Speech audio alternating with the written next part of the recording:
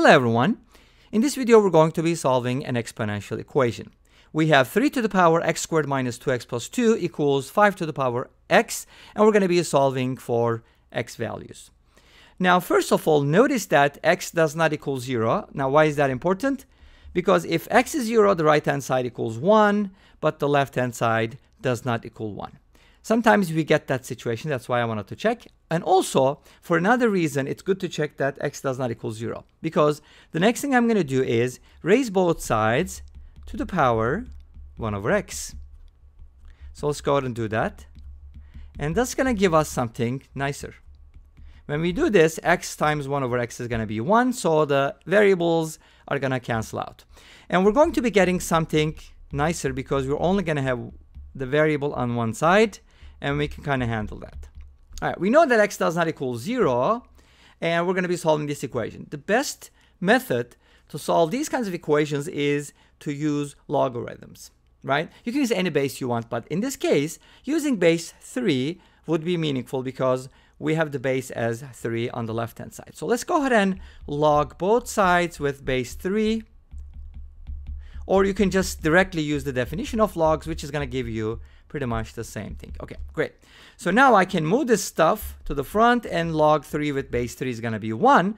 So this gives me x squared minus 2x plus 2 over x is equal to log 3 5, whatever you want to say, call that. Okay. Now, what am I going to do with this? I'd like to turn this into a quadratic equation. So let's go ahead and do that. And also at the same time, I want you to notice that when I said x equals 0 is not a solution, or x does not equal 0, notice that the left-hand side is actually always positive. Because this can be written as x minus 1 squared plus 1. And as you know, this is greater than or equal to 1. Therefore, it's always a positive quantity, which means it can never be 0.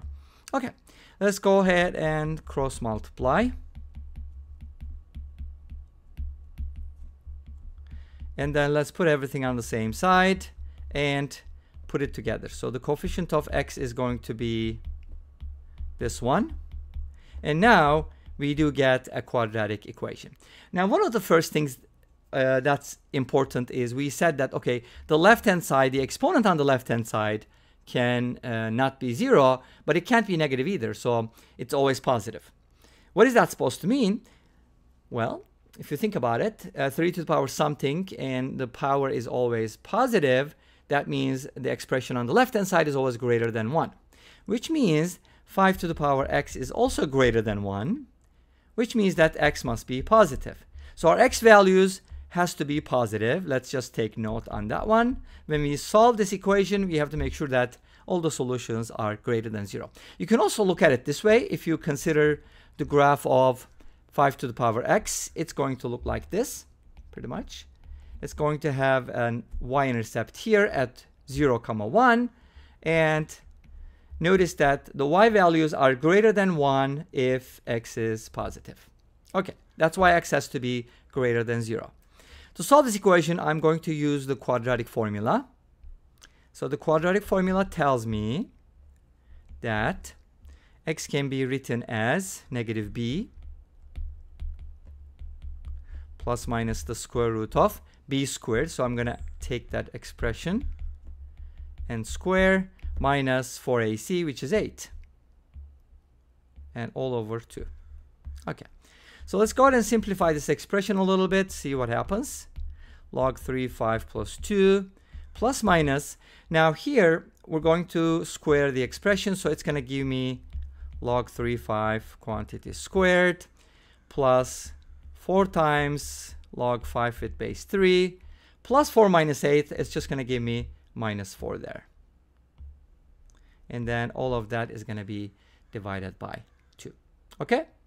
Now, from here we get two solutions, but we just need to make sure that our solutions are both positive. And how do we make sure that, right?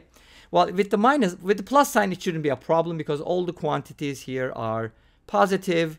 We get good solutions and so on and so forth. But what about the minus sign?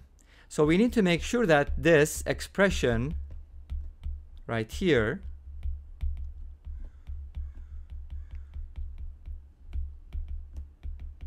is greater than 0. Right? Because that's the x value. The bottom doesn't matter. If the numerator is positive, the whole thing is positive. Now, how can we verify this? Well, we can basically do the following. We can just assume that this is true, or just check, put a question mark here. Is this true? You know, let's put the expression, radical expression on the right-hand side.